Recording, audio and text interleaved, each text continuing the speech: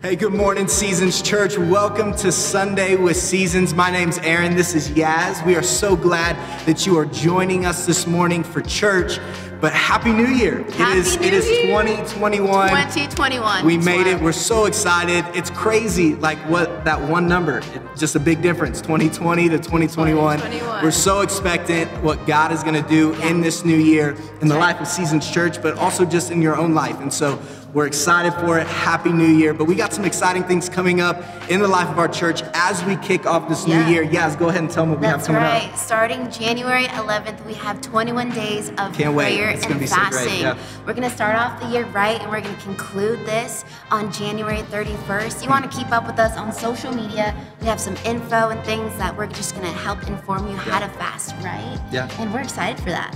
Yeah, it's going to be really special. It's going to be a lot of different opportunities. Yeah. We're going to be praying together, have this opportunity to fast. That might sound something that's maybe a little scary. Maybe you've never done it before. We're going to help make it easy for you. We're going to have a lot of opportunities and resources to help you on this journey. So we're really excited about that. And then really another element to this is we're going to be having an opportunity to help you read through Scripture in the year. There's an app called Read Scripture that we're going to kind of provide some details on how you can engage with this throughout the year that just helps you read through the Bible. Maybe this is something you've always wanted to do. Maybe you've tried it before and you've struggled to kind of complete it.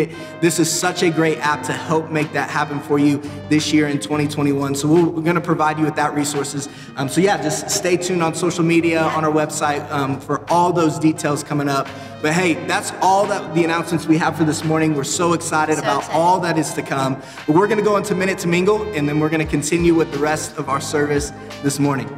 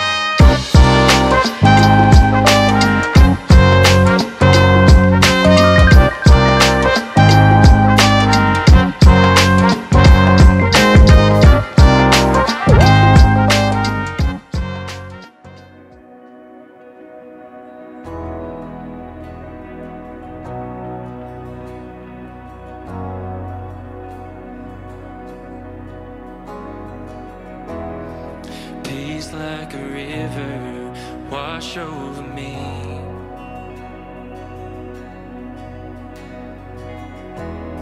Immerse me in water as deep as the sea.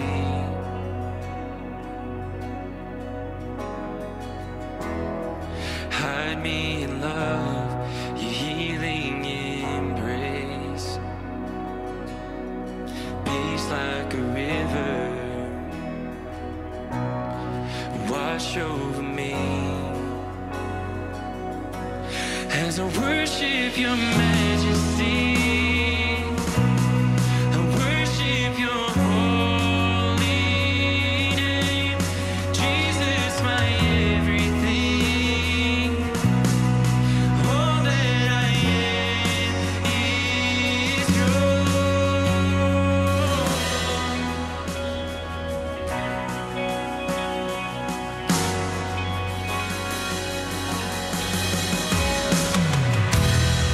Come, Holy Spirit.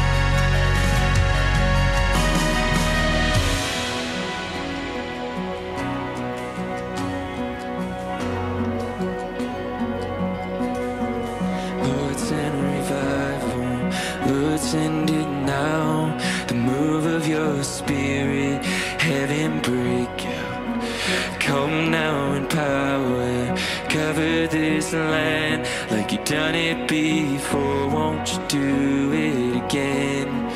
Lord, send revival. Lord, send it now. The move of your spirit, heaven break out. Come now in power, cover this land like you done it before. Won't you do it again? Lord, send revival. Lord, send it now. The move of your spirit, heaven break out. Come now in power, cover this land like you done it before. Won't you do it again? Lord, send revival. Lord, send it now. The move of your spirit, heaven break out. Come now in power, cover this land like you done it before. Won't you do it again? Heaven break out. Heaven break out. Heaven break out. Heaven break out. Lord, send revival. Lord, send it now.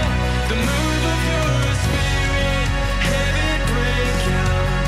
Come now in power, cover this land like you done it before. Won't you do it again?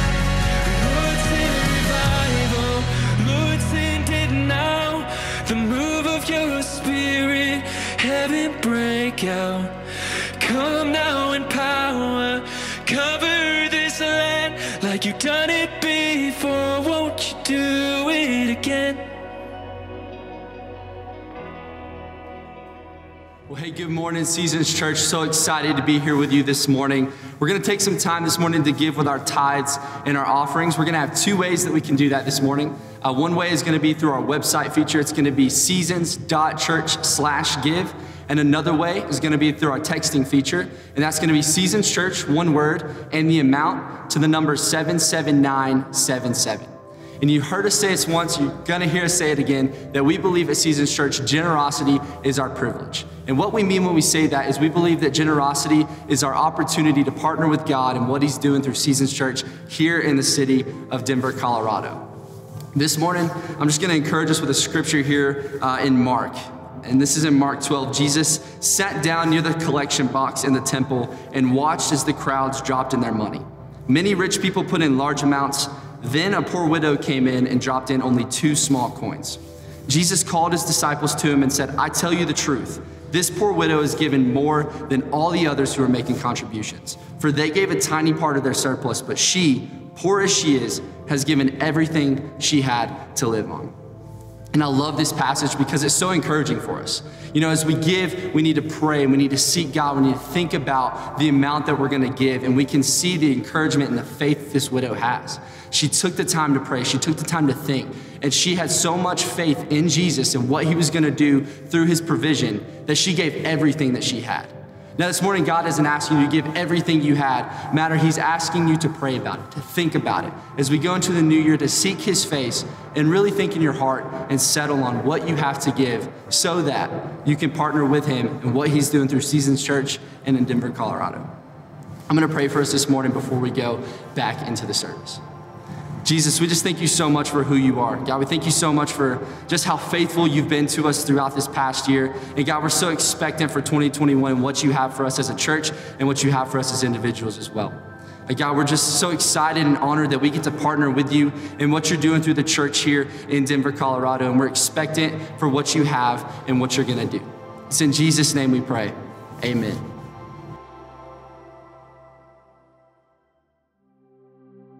Hey, good morning, Seasons Church. We're so thrilled to have you with us this morning. I just want to say Happy New Year to you. Hope it's been an amazing and special couple of weeks for you and your family as we celebrated a couple of holidays since we've last been together. And I'm so excited for the new year. I'm excited for 2021, and I hope you are as well. I hope you've got your faith up, your expectation, your anticipation for what God is going to do in your life, and I believe in our church this year. I'm so excited for what's ahead, and I know we were talking a moment ago about 21 days of prayer. I just want you to hear from me. Don't miss this opportunity. You know, we really take January as a way to set the course for the whole rest of our year. We define and decide what the year is going to be like right now in January by how we respond and how we create space for God to speak to us, for God to lead us. We want God's ideas. We want His plans. We want His purposes for our lives. And so as a church, what we've decided to do is to set aside January to really prepare ourselves and position ourselves for what God wants to do in this upcoming year. I just want to say, don't wait until we hit Monday the 11th to decide to be a part of this thing. Start preparing right now. Start planning right now. Get yourself ready. Decide what type of fast you're going to do. Start jotting down some things this week that you're going to be praying for and believing for, because we know that God is going to speak to us. He's going to show up and He's going to do something special in our church community, but most importantly, in our individual lives. As we start this new year, you know, from time to time, we love to bring in what we call friends of the house, guest preachers that speak, that we believe that have a message for our church. And as we start this new year, there's nobody better that I could think of to have kick off the first Sunday of the year than my great friend, Ethan Vance. He's a pastor at Church on the Move. He's been a longtime friend. We're going on 20 years of friendship. And we worked together for a number of years, over a decade, building church, serving people in ministry. And we've just got some of the best memories and best experiences that we've had. And Ethan is an unbelievable pastor. He cares so much for people. I think you're going to see that today as he communicates. But he's an unbelievable leader. He's a church builder. And most importantly, he's a phenomenal friend. I love Ethan and his wife, Sarah, so much. And it's one of the reasons why Ethan is one of the overseers for our church. And he, along with a couple of other pastors, provide great spiritual oversight covering for our church and for Becca and I. And so today, you're not hearing from a stranger. This is not somebody that we're just kind of bringing in, but this is a friend of the house. This is a personal friend of mine. And I know that you're going to walk away better than you were as we start today. And so I hope you got a Bible. Grab your notebook. Be ready for Pastor Ethan's message. Come on, let's go. Hey, what's up, Seasons Church? Ethan here, and I'm so thrilled that we get to spend a few minutes together today. And I've been friends with Pastor Josh and Becca for a long time, and I just want you to know I'm so proud of them. I'm so proud of Seasons Church. And if you're watching this, you probably fall into one of two categories. Either you're part of Seasons Church, or someone that's part of the Seasons Church family shared this with you because they really like you. Either way, for the next few minutes, we're family. And I am so thrilled that we get to look forward to a new year. And before I say anything else, I just want to say, how great is it to be moving into 2021? 2020, as much of a joke as it is, it really has been maybe the hardest year ever. So many strange things and so much to navigate. And I don't know of a time when one number on the calendar has meant so much to us. Just flipping that over from a 0 to a 1 brings with it so much optimism and so much hope that this year is going to be a great year. So as we look forward, I just have a simple question that I want to ask you today. What is your vision for this year based on?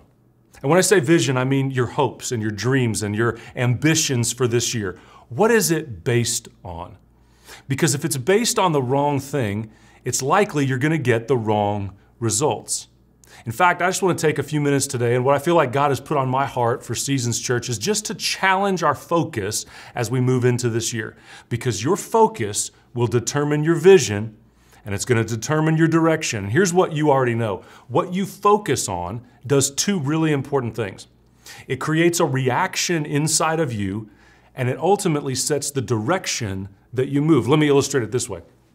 When I got married, my wife and I, my wife is part of a scuba diving family, and it's because her dad is a marine biologist. So he teaches scuba diving, and he takes his classes scuba diving. So Sarah grew up scuba diving, and to marry into her family, I had to get certified to be a scuba diver. Now, somewhat ironically, I did all of my diving instruction and certification in a swimming pool in Tulsa, Oklahoma, which, as we all know, is the scuba diving capital of the world. Not at all. It's a very strange way to get certified to scuba dive. So you learn all of the techniques and all the tricks, but it doesn't really mean anything to you until you're in the ocean.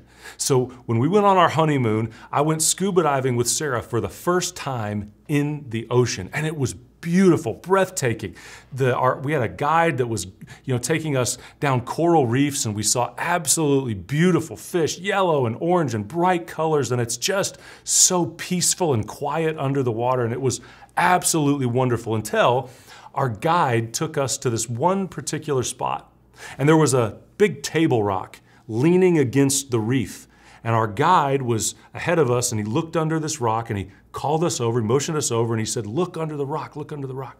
And so I went down to the bottom of the ocean, right by the sand, and I'm looking under this big table rock, and it's dark. There's a shadow under there you can't quite see, so it took my eyes a second to adjust. And as my eyes are adjusting, I realized that resting under this rock is a shark, and it's about from me to where this camera is sitting in front of me. Now, it's just like a medium-sized shark, but when there's nothing between you and a shark under the ocean water and you're like 60 feet below the surface, it might as well have been a 50-foot shark, and everything in me panicked. And I am not ashamed to tell you, I wanted to run for the hills. So I did what any rational human being would do. I backpedaled away from the shark, and I started to head to the surface. Everything inside of me was just saying, get out of here, partly because I had just been watching Shark Week on TV, and it did not feel safe at all. And so I'm heading for the surface. Well, my guide knows something that I've forgotten. In that moment, everything in me has forgotten that when you're scuba diving, the worst possible thing for you to do is surface really quickly, because there's all this oxygen and gas in your bloodstream. And if you surface too quickly, the oxygen expands because it's been under pressure in the water, and it can cause serious health problems. It can even cause death. And so I'm headed for, damage 101 to Ethan's body, and I'm headed for the surface, and my guide reaches up and he grabs my leg, and he asks me to do the exact opposite thing that I want to do. Instead of heading for the surface and running for the hills, he pulls me to the bottom of the ocean, and right there in the sand, he asks me to kneel down, and he puts his hand on my chest, and he just goes, breathe, just breathe like this. And when you're scuba diving, you have an oxygen indicator that you wear kind of on your wrist, and it's like a gas gauge, and my little needle is just plummeting because I'm sucking down my oxygen. He's trying to get me to relax so I have enough oxygen that I can surface slowly. And here's the picture. Because I was focused on the wrong thing, I had the wrong reaction. And it was natural. I mean, I saw a shark and I wanted to run, but here's what was really happening. I wasn't really in any danger. The guide was there with me, and he wasn't going to let me get hurt. And that shark, I didn't know it when I first saw the shark. That shark was harmless. That shark didn't want anything to do with me. But yet, because I was just focused on the danger of a shark, I had the wrong reaction. Your focus this year will determine your reaction to everything happening around you, and ultimately, it will determine your direction. And I believe that it's possible. And I'm not wishing this on anybody, but I believe it's possible that 2021 might not be heaven on earth. It might have some difficulty. There might be some challenges for us in 2021. And if our hope and our faith is just that because the calendar changed, the year changes, maybe we'll be let down. And so I just want to challenge you. What are you focused on as you head into this year? Because a year cannot be our Savior. A year cannot be the source of our hope. A new year cannot be the thing that makes us feel certain that everything's going to work out. Our faith has to be in something else. So here's my surprisingly bad pep talk for you as we move into this year. Lower your expectations for 2021, because 2021 is not your Savior. And if your faith is in your circumstances changing so that you'll be okay, it's possible that you'll be let down. There's an amazing picture of this in the Bible. In John chapter 18, Jesus is about to be arrested. And during the week before he gets arrested, we call it Holy Week as we move toward Easter, there's some amazing things that happens. Jesus has been spending 3 years with his disciples, these 12 guys that he's called together to follow him, and they love Jesus. And they're believing that Jesus is going to change everything. In fact, Jesus has been teaching all these years that The kingdom of heaven is going to come. In fact, he taught his disciples to pray, your will be done on earth as it is in heaven. Your kingdom come. And they're believing that Jesus is going to change everything. In fact, they had a little bit of a misunderstanding that maybe he was going to even overthrow the Roman Empire and he was going to start a new rule as the king of the Jews. And as they journeyed to Jerusalem, everything starts to change. Everything starts to get kind of tense. And a little bit of upheaval starts to arise around Jesus. When they first get to the city, there's something happening in Jerusalem. It's the Feast of Passover, which means that hundreds of thousands of people have made a pilgrimage to Jerusalem, and the city is packed. So when they first get there, they don't arrive to a peaceful city. They arrive to a lot of noise and a lot of commotion. And as they move through the week, that commotion starts to get louder, and everything around Jesus starts to be more tense. This is the week of Holy Week when Jesus walks into the temple and he throws over the tables and he rebukes the vendors there in the temple for making money off of the people that had made the pilgrimage to worship. And he has these moments of anger and these moments of prayer and these deep moments where he's sweating drops of blood as he's moving toward the crucifixion, and the disciples are around him during this.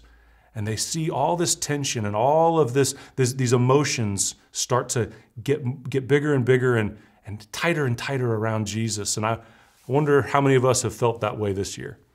Just where everything seems like it's just a little more tense. Everything's on edge. Maybe your relationships, maybe your family.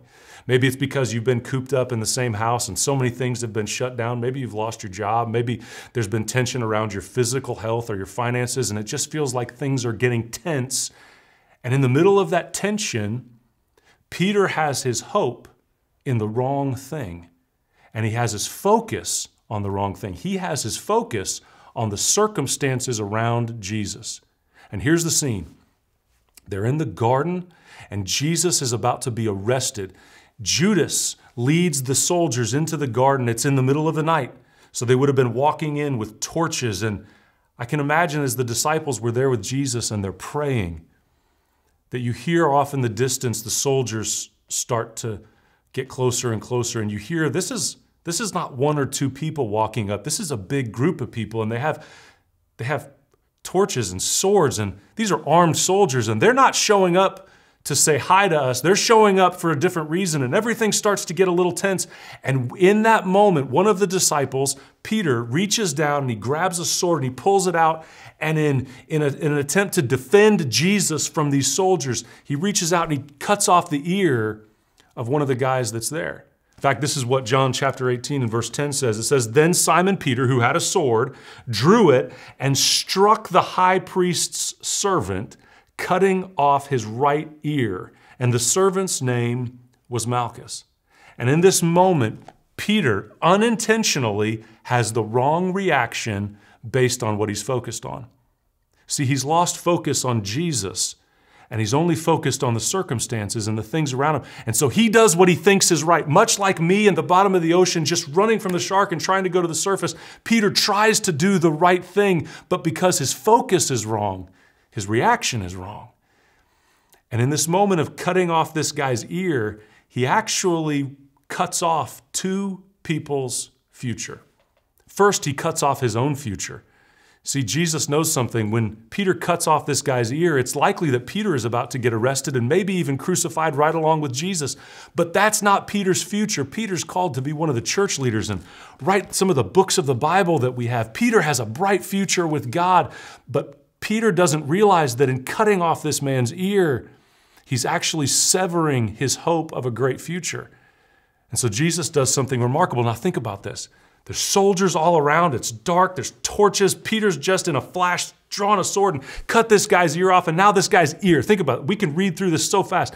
There's an ear, a dude's ear just sitting on the ground, bloody. And the guy's just, when you cut off an ear, things happen. Things are coming out. And he reaches down and he puts it back on.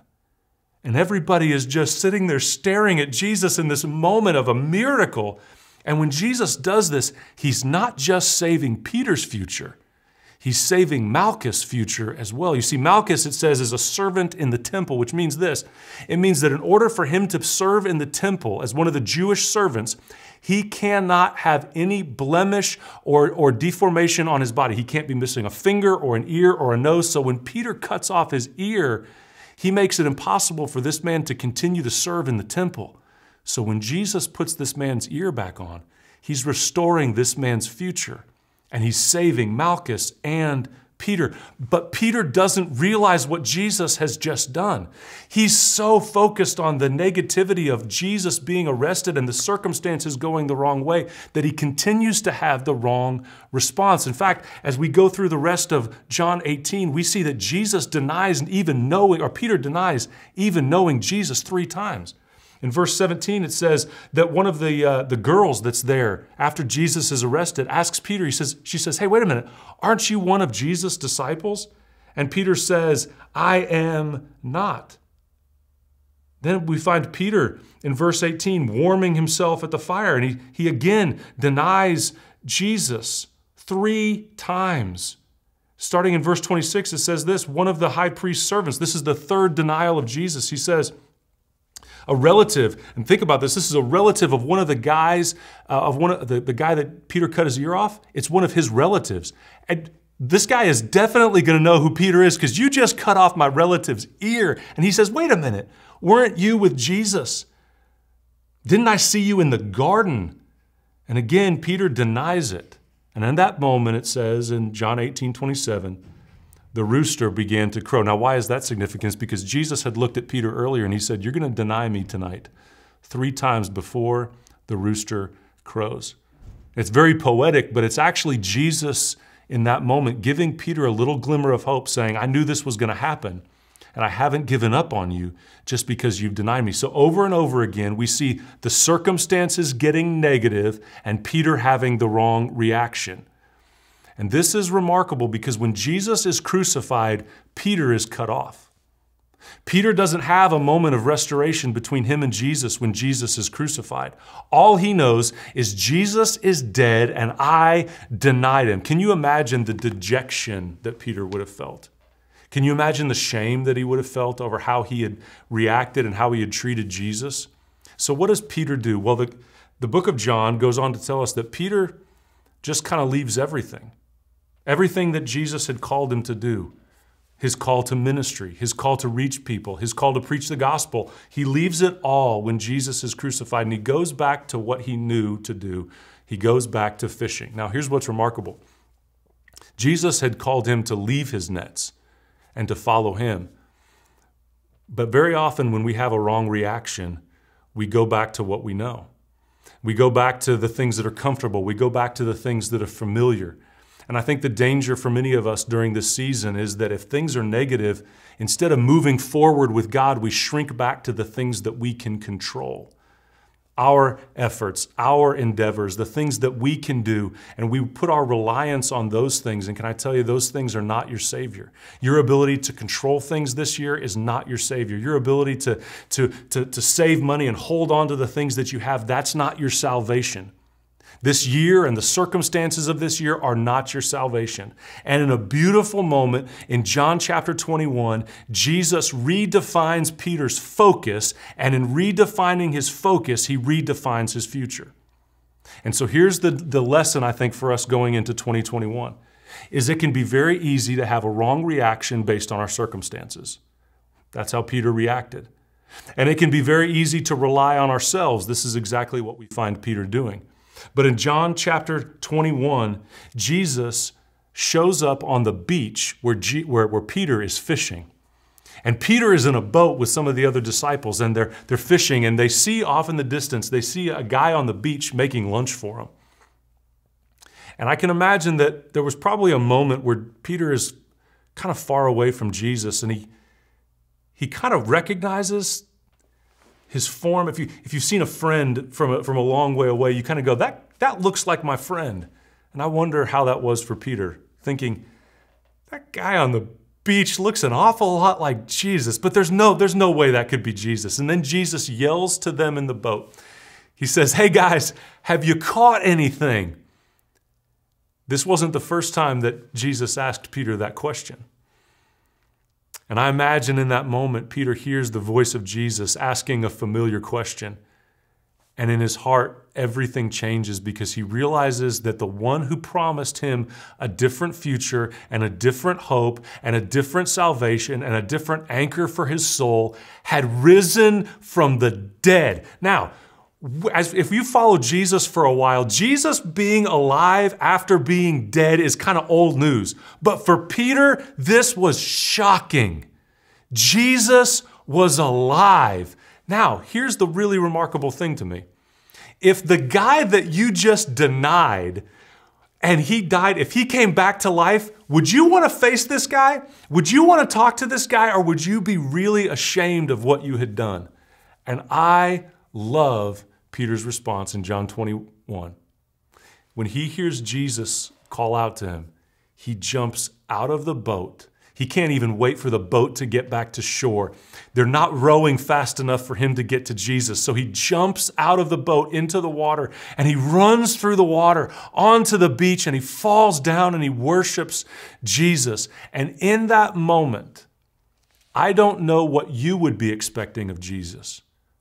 I don't know what Peter was expecting of Jesus, but I know what my response would be. My response to Peter would, if I was Jesus, I would want to set all of this straight. I'd be like, hey, let's talk about what happened before I died. Let's go back there and let's get this right.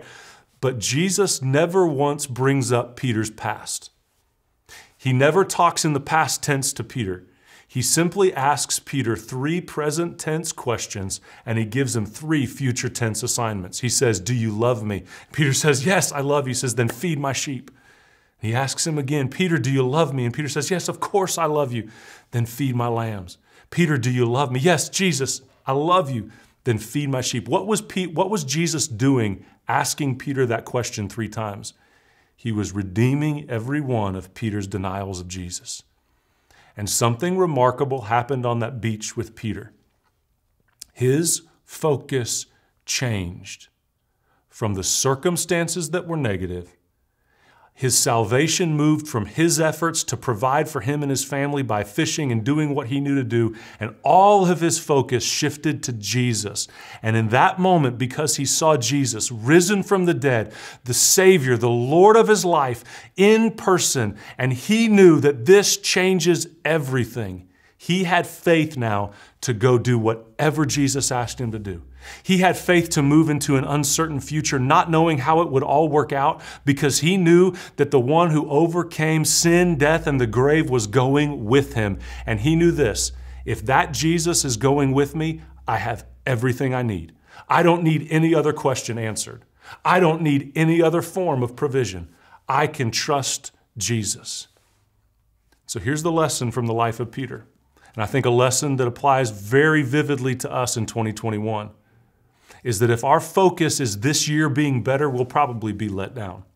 If this year is focused on our efforts and we're just going to try it, we're going to set some things right this year, we're going to do better than we did last year, we'll probably be let down. But if you shift your focus from your circumstances, if you shift your focus from your efforts to Jesus, you're going to find that you can have the best year of your life if you're following Jesus closely. So I'll ask you one more time. What's your focus as you go into this year? What's your vision built on? What's it anchored in? Move your focus from this year being better and your hope of this year being, just not 2020, right? Move your focus from that to trusting Jesus. You could say it this way. Lower your expectations for 2021, but raise your expectations of Jesus. Believe that Jesus has every answer for everything that you need. Believe that he has wisdom for every question that you have. Believe that he has comfort for every place where you're nervous or you're worried or you're anxious or you're scared or you're afraid. Believe that he has hope for every place that you're hurting. Believe that he has healing for every place where you've been scarred and you've been cut and you've been hurt. Believe that he has everything that you need for this year, because if your focus is on Jesus, then what happens to your reaction? Well, you're going to have the right reaction. What happens to your direction? Well, you're going to head the right direction. But if your focus is on your circumstances, if your focus is on your effort, then the odds are you're going to have the wrong reaction and head the wrong direction. So I believe what Jesus is calling us to this year is just a moment on the beach with him. And I can't think of a better way to kind of end our time together today than just to turn our attention toward Jesus. And I'd love for you, wherever you're at, just to maybe take a deep breath and exhale and just say, okay, if my focus this year needs to be Jesus in order for me to move forward into what God has for me, then how do I see Jesus? Is he the center of my life? Is he the most important thing to me? Are my plans and my efforts this year based on him and his direction, or am I trying to do this alone? And I would bet for some of us, 2021 gives us an opportunity to invite Jesus into our life in a whole new way. For others of us, we've been following Jesus maybe for a while. Maybe you've been to church and you'd say, Ethan, I know all the stories, I know all the songs, but Jesus just isn't the center of my life. This year gives us an opportunity to put him back at the center like never before. And I believe this, if you'll do that, you will find a peace and a rest and a confidence that even a bad year can't shake, because we're trusting in an unshakable God. So would you do this? Would you just bow your heads and close your eyes right wherever you're at? I'd love the chance to pray for you. And if you're watching and you say, Ethan, I need to put Jesus back at the center of my life, or maybe you say, I've never done that and I'd love to do that for the first time. If you'll pray this prayer with me, Jesus will meet you right where you're at, and he'll do what only he can do. He will forgive sins and give you a brand new start. You don't have to get these words exactly right, but if you repeat this prayer after me with your words from your heart, Jesus will meet you right where you're at. Just say this, Dear Heavenly Father, I believe that Jesus is alive and that his presence in my life changes everything. I give my hope to you, my trust to you, and I'm looking to you for everything I need this year. Would you meet me where I'm at? Would you forgive my sins and give me a brand new start? In Jesus' name, amen. I'm so proud of you if you prayed that prayer. This can be your best year ever. And here's my challenge to you. Don't try to do this alone. Get connected to your church. Get connected to Seasons Church. Jump into all that they're doing, because if you'll give God this next year, he will blow your mind at how he shows up in your life. Thanks for spending a few minutes with me. We love you guys. Come on, that was outstanding. I hope you're walking away encouraged from Pastor Ethan's message today. Come on, make some noise in the chat. Post what you like. Say thank you to Pastor Ethan. I think that was an unbelievable first message of 2021. Hey, like he said just a moment ago, if you want to make that decision, if you made the decision today to follow Jesus, we want you to know, we want you to hear from us. We're so excited for you, and we think this is the greatest decision that you could ever possibly make. We want to help you take your next steps, and so there's going to be a link on the screen, a link in the chats. If you'll just go there and let us know that you made that decision, we want to send you just one email to help you with your next steps, to help you know, where do I go from here in my new relationship, in my new walk with God? But just know, we're all celebrating with you today. Hey, we've got an unbelievable month coming up. We're starting a brand new series next week that I think is going to prepare our church for really what God's got for us in this year. It's going to help us position ourselves for what he would say to us, or how he would lead us. And I hope that you'll be a part of it. Just don't forget, 21 days of prayer and fasting is coming. So get ready, make plans now. Don't miss this exciting opportunity. Maybe it's your first time. It's a perfect time to get involved and to be a part of something so special and so significant. Hey, we love you. We're praying for you, and we'll see you soon.